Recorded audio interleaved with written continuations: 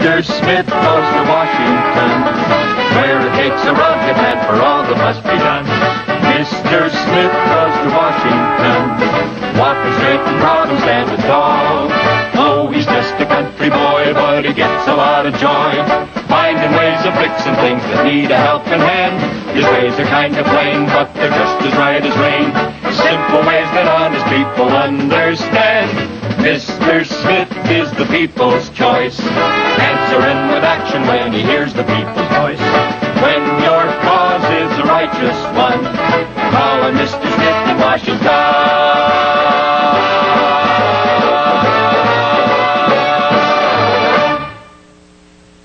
Mr. Smith Goes to Washington is brought to you by Camel. Boy, am I tired. I haven't been so tuckered out since Hogan's old bull chased me into the next county. The bull should have waited. He'd find me easy pickings now. I'm a little tired myself. I just hope the ambassador didn't mind our leaving the reception so early. Well, honey, 10 o'clock getting early. This time back home, you walk down Main Street and you can barely hear the crickets for the snoring. You've come a long way from home, Senator. And I feel like I've walked every inch of it. I don't mind doing this once in a while, but Sunday night it was a dinner for the new justice, and last night it was the majority leader's annual party. I'm getting more wear out of this dinner jacket than I am my pajamas. Poor dear. Can I get you something? Coffee, tea, or oxygen? Just a glass of milk. Okay. I'm just going to sit here till I get enough strength to tackle those stairs to the bedroom. Boy, I'm going to take it easy tomorrow night. I hate to spoil your plans, dear, but tomorrow night is the Brazilian legation. Doggone it. I wonder sometime if I was elected to represent my people in Congress or at the buffet table.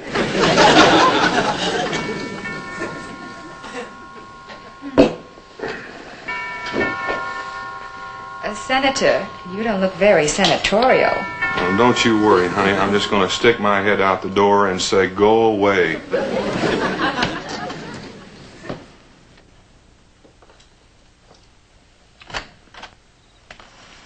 Gene Smith, you old son of a gun. Well, Katie McGraw dipped me in breadcrumbs and fried me for a catfish. Hey! Here, let me have a look at it. Oh, well, not too good a look. You know, it's been 10 years. Of course, I was only 5 at the time. Well, honey, you still look as good to me as a hot bowl of hominy grits on a frosty morning. What are we standing here for? Come on in. Beats me. Well, doggone it, Katie, it sure is good to see you. Oh, it's good to see you, Gene. Say, how are things going with you? Just great. Say, you know, I'd like for you to meet my wife. Pat, I'd like for you to know Katie McGraw, a real old friend of mine. Very happy to know you. Hi, Pat. Hey, ain't she a looker? Gene, you old sodbuster, how did you come to land to mess a woman like her? Oh, I just kept throwing them back till I hooked the right one. You sure snagged the limit. That's very sweet, Miss McGraw. Oh, now, honey, you just call me Katie. Well, can I take your coat, Katie? No, don't you trouble yourself. I'll just toss it over here. After what them little critters have been through, they're past complaining. Sit down, Katie. Well, I don't mind if I do. How long have you been in Washington? A couple of days. I would have come over sooner, but I was kind of... Well, you know, you being a big senator and all, I kind of figured that maybe you might be a little busy. Katie, the address may be Washington, D.C., but old Gene Smith is still R.F.D. Yeah. You know, Pat, back in Chickasha, if they ever saw Gene in a whole suit, everybody in town would go look at the calendar to see if it was Easter Sunday. Now, listen, Katie, you'd better lay off, or I'll tell them about you wearing sack dresses long before Paris ever heard of them. And I mean flour sack. Oh, gosh, it's good to see folks like you here in Washington. You know, when I first got off that plane the other day, I've got to admit, I was a mite nervous. Can you imagine me being nervous? Well, Washington isn't exactly Chickasha, but you're staying on? Well, I didn't buy me an 18-room house just to check my bags. House? Where? It's on, oh, wait a minute. I've got the bill of sale here somewhere. Yeah, there it is. I'm moving in tomorrow. Say, that's a pretty fancy neighborhood. Yeah, I hear that the trash collectors wear striped pants and spats. Wait a minute, it wasn't always like that. When I married Sam McGraw, if we wanted to rub 2 nickels together, we had to borrow one of them. And that farm, it was so full of rocks and sand that even the weeds were ashamed to come up. And Sam, he got so disgusted one day that he went out in the front yard and he was going to put up one of those for sale signs. And he hadn't been digging out there more than 2 minutes when he was up to here in mud. And poor old Sam, he thought he'd hit a water pipe, and when he looked down in that hole, well, I'm happy to say that he didn't light a match, because if he had, he'd have been about 10 years ahead of them astronauts. You struck oil. Struck oil? Honey, within a month, that farm of ours was so full of derricks that if you wanted to walk through them, you had to go sideways. Well, Katie, I'm real happy for you and for Sam, too. Yeah, Sam, poor Sam. Well, at least he lived long enough to enjoy part of it. Oh, I'm sorry. That's all right. Gene, how is your Uncle Cooter? Well, he's the same old ornery, cantankerous Scissorbill, whose nephew is proud to call him Uncle. Oh, it'd be so good to see that old fella again. Well, you just go right out that door and mosey to the right until you come to the porch, and you'll see a man sitting there in a chair sound asleep, just like a baby. And if you wake him up, he'll just say he was resting his eyes. Seems like Uncle Cooter hasn't changed much either. I'll see you folks later, okay?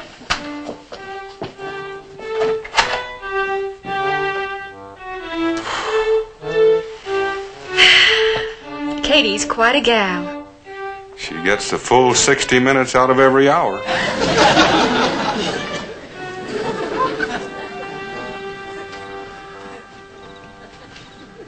Hello out there in Chickasha. We got a show that's a rootin' tooter. For songs and patter and snappy chatter, it's Kate and Uncle Cooter. Oh, so howdy, friends and neighbors. This is your old friend Uncle Cooter, and we're bringing you Katie. Uncle Cooter. Oh, are you a sight for sore eyes? Oh, I wasn't going to wake you up, but I had to. Well, I wasn't sleeping. I just rested my eyes. Where in the world did you blow in from? Listen, I can tell you about that later. Listen, as long as we've done the first part of the show, grab that guitar and let's see if we can remember the rest of it. Want to do that? that? Good idea. If I can remember that little vamp we used to do there. Can, I'll see bet if I you. can start it out here. Let me hear it. That sounds like it. See if I can remember my part. Howdy, folks and neighbors. Uncle Cooter and me, we're gonna wrestle our way through one of them brand new ballads. And when we're finished, we're hoping that we're all still friends and neighbors. If you ain't feeling in the pink, you'll feel better in a wink. All you've got to do is drink Frisbee Sassafras. It's the best there is. Buy 2 bottles of this fizz. Make one hers and make one his. Frisbee Sassafras. It's delicious and keeps you so contented.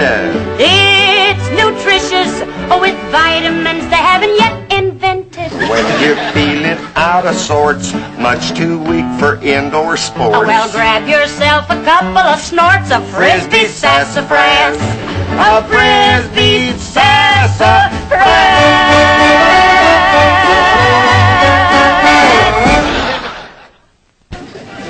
They're really having a ball out there. I think they're going through all of their old radio programs. You know, so far they've gone through Katie's solo and a duet for the kids. And the last time I was out there, Katie was giving her weekly hints to housewives on how to put 15 pounds of stuffing in a 12-pound turkey without crushing the wishbone. Oh, Chickasha must have been a lot of fun. I hope Katie likes Washington. Well, I'm kind of worried about Washington liking Katie. She takes a little getting used to, you know, and well, she's not the kind of gal that sits quiet in the corner and waits for that. Well, you've seen her. You know, when she comes in, she doesn't exactly walk in. She kind of explodes. Yes, sir, that Uncle Cooter can sure get a mess of music out of that guitar. Do you know that he still remembers my key? Well, I didn't think that mattered anymore. Some of these new singers sound like they threw the key out of the window, and they ought to follow it. Sit down, Katie. Okay. Katie, we'd like you to come to dinner Thursday night, sort of meet some of our friends. Oh, honey, Thursday. I can't come Thursday. Well, as a matter of fact, neither can you. Well, that's the night that you are coming to my place. I'm having my housewarming that night. Just us? Well, no, A housewarming for 3 people? Those 18 rooms won't even start defrosting. No, I'm expecting at least 100. Who? Well, I'm going to have about 24 senators and a whole slew of those cabinet members and a sprinkling of those ambassadors, the allies, of course. Katie, you don't even know those people. They don't know me either. We'll just start out even. Well, now, Katie, this is not like Chickasha. You just don't throw a hog on the barbecue and step out on the front porch and yell, "Y'all come!" Senator, you just stop beating your gums because that's all been took care of. Now, if you will just sit here and have some coffee, we'll talk this thing over. No, thanks. It's getting awful late, and I think I've got a whole lot of chores to do tomorrow. Listen, you ought to see that he gets a lot of rest, because, Senator, you don't look so good. Well, Katie, I don't feel so good. Now, if you would just listen. Good night, Pat. Good night, Senator. Now, don't you forget, y'all come. Night. Katie. Gene, can't we do something? Once Katie starts rolling, that's it. You got more chance stopping a Kansas twister by breathing on it.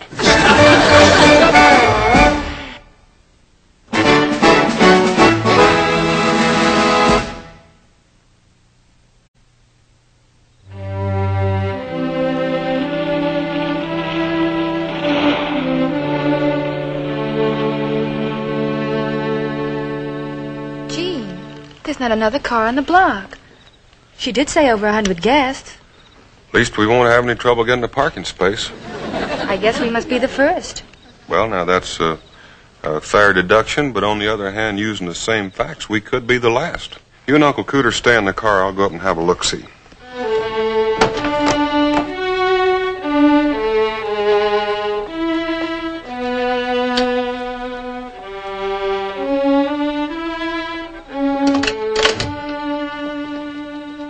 Good evening. Evening. Whom shall I say is calling? Senator Smith. This way, please.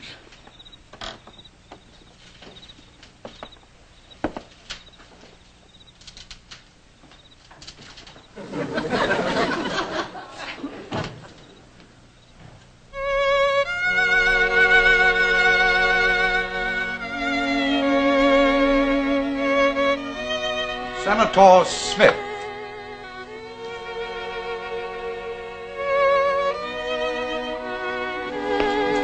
Hi. Hi. Mind if I join you? No. Pull up a hunk of floor.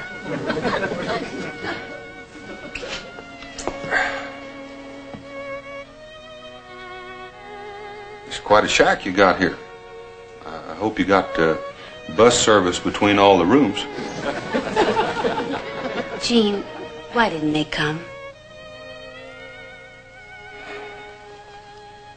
Well, Katie, it's like I was trying to tell you the other night. This is Washington. People are sent here from all over the United States to help run the country. Everybody wants something from them. So we invite them to parties. And they go to a lot of parties because sometimes they want something that might help the people they represent. But they can't go to all of them.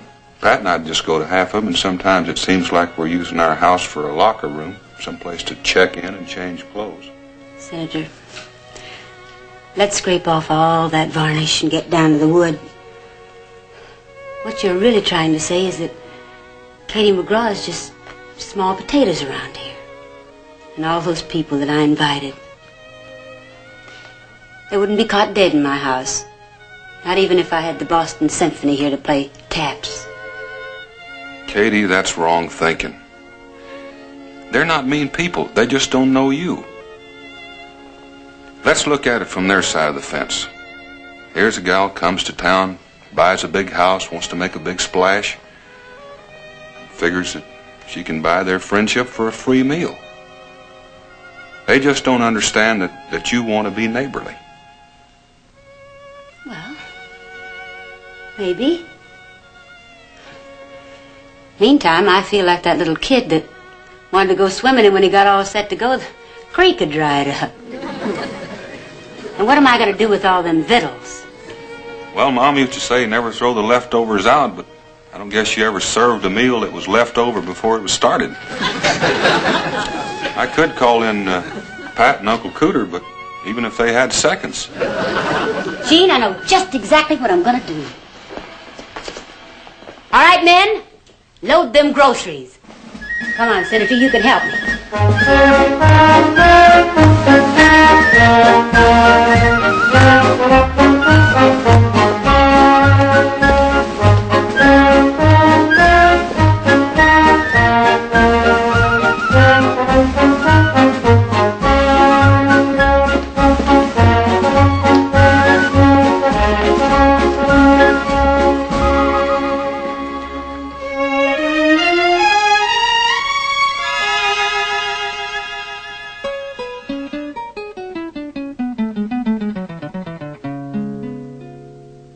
A house with big old shade trees and a swing put up by Dad.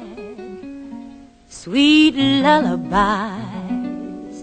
to close my eyes are things I've never had.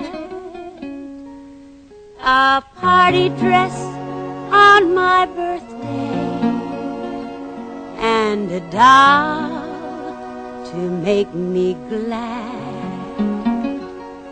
A high school dance, a teen romance are things I've never had. Someone to read me fairy tales on the days when it would rain, when I'd fall down, no one was there to kiss away my pain. Someone to call me darling when the blues come on real bad. Each night I pray to find someday the things I've never had.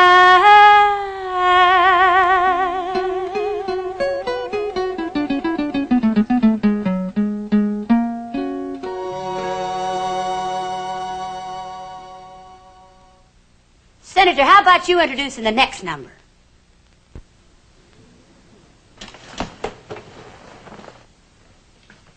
Everybody having a good time? Yay! You know, looking at you youngsters remind me of when I was a boy. I was a handful. I was in more hot water than a washcloth. Got so bad I walked into school one morning, and you know what my teacher did? Right off, she made me stand in the corner. I said, "Miss Medberry, I ain't done nothing." She says, "No, Gene, but you will, and I'm not going to waste 5 minutes waiting for you." Well, right at the time, it wasn't so funny to me, but you know what? She made me so mad that I stopped fooling around and started studying. First thing you know, I went into politics, got to be a senator. Well, one day I got to thinking how I'd like to go back to that little country school and have the last laugh on Miss Medberry. You know what happened? I walked into that class out of nowhere, and she just sat there and looked at me over her spectacles, and she said, Senator, go stand in the corner. By golly, I did, too. Well, enough of this. Let's get on with the entertainment. You know, Katie and Uncle Cooter used to be a singing team on the radio until Uncle Cooter had an untimely accident with his tonsil. He twisted it at a hog calling contest. Well, Uncle Cooter tells me that it's untwisted now, so he and Katie are going to sing a song for you. Wait a minute, Senator. How about making that a trio? What do you say, kids? Okay, fellas, how about a dime? You're my sugar, you're my sugar, you're my sugar, but you're never sweet to me. You're my sugar, you're my sugar, you're my sugar, but you're never sweet to me. Right to the end, old partner, I said I'd be your friend. And I asked you for $10 and you said this is the end. I ordered you some collars right from the catalog. And now I can't stop barking cause this collar's for a dog. You're my sugar, you're my sugar, you're my sugar, but you're never sweet to me. You're my sugar, you're my sugar, you're my sugar, but you're never sweet to me. I promised you a pony. I promised you a yacht. Well, a saddle and a paddleboard, oh, I ever got. I knitted you some golf socks with fine and fancy soles. I guess you'd call them golf socks cause they all had 18 holes. You're my sugar, you're my sugar, you're my sugar, but you're never sweet to me. You're my sugar, you're my sugar, you're my sugar, but you're never sweet to me.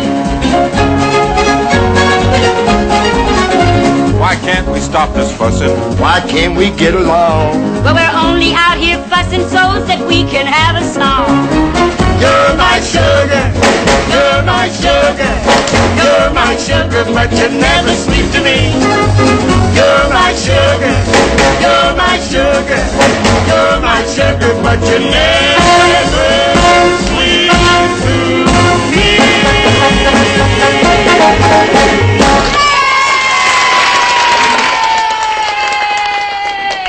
Excuse me, there's a lady here. Says she hasn't got an invitation, but she'd like to join the best party in town.